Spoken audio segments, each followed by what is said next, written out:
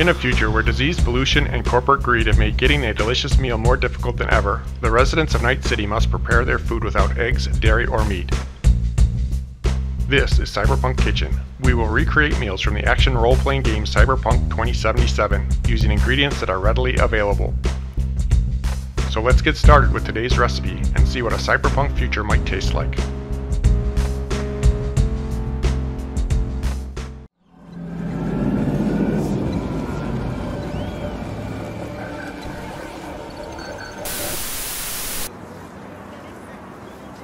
The reference for today's recipe is a conversation between Jackie Wells and V during the prologue portion of the game. Man of the hour. Sheesh, took you long enough. Worked up an appetite, just waiting. Sit down, let me finish this. Then we can drop in on Senor Vector. Didn't figure you was the type for Asian. Would have thought you'd find it too exotic. What do you mean? What's there not to like? Noodles? Check. Synthsirloin? Check. Get some more Chile action up in here, and you're looking at Mama Wells' signature sopa de fideos. For those of you who are rusty on your Spanish, sopa de fideos, translated to English, is noodle soup.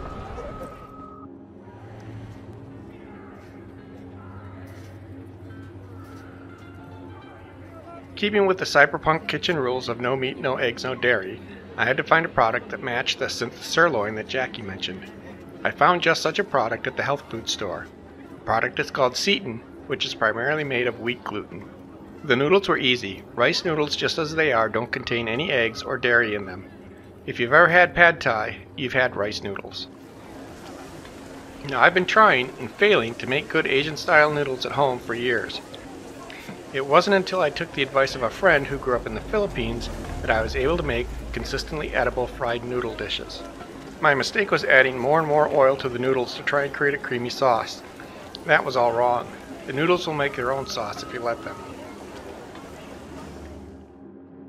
Start by soaking your noodles in cool water. I'm usually cooking for two, which is about half a 16-ounce package. Let the noodles soak for about 20 minutes. You may have to flip them around in the bowl for even soaking.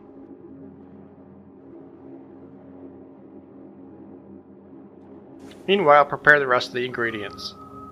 I'll be using an onion, half a green pepper, about a cup of chopped mushrooms, and finally some bok choy. It really doesn't matter. In fact, you don't have to add any veggies at all. Noodles all by themselves are good too. Other ingredients include 2 or 3 cloves worth of crushed garlic, a teaspoon of grated ginger, and a cup and a half of soup stock. For some added kick, I'll also add some Siracha, oyster sauce, and soy sauce.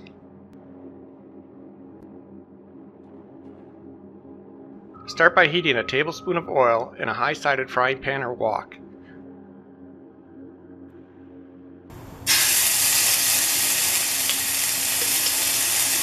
When the oil is hot, add the garlic and the ginger.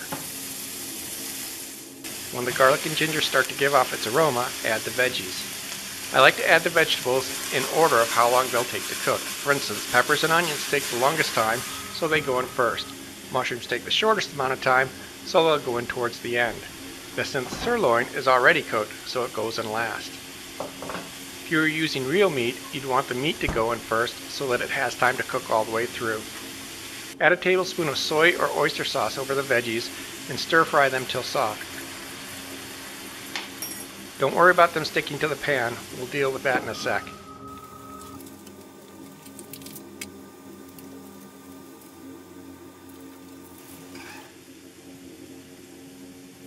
Once the vegetables have cooked down a bit, use tongs or a pasta spoon to remove the soaked noodles from their bowl and gently add them to the fry pan.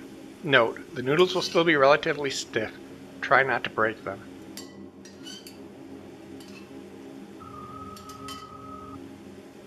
Pour the soup broth into the pan. This will deglaze the pan, removing any food that stuck to it.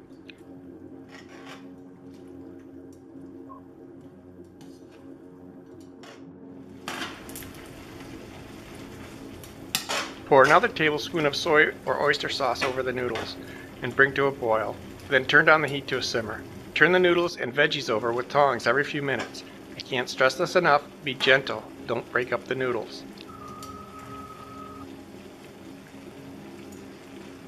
Add a 1/4 teaspoon of Sriracha to sharpen the taste. Add more Sriracha if you like your noodles hot.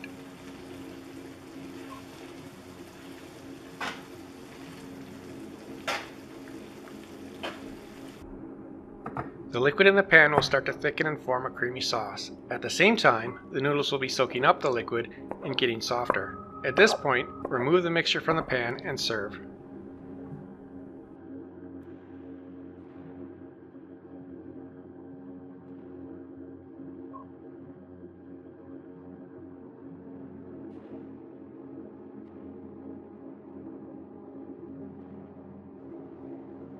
The nutrition for this recipe is going to vary wildly depending on the specific ingredients you use, so take this with a grain of salt.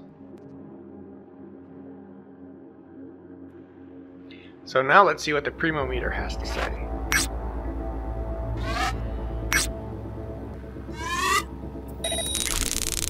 Who doesn't love Asian style noodles? This recipe gets a preem because of its simplicity, versatility, and great taste. Almost anything that you can fry in a pan is going to taste great with the addition of noodles and some spices.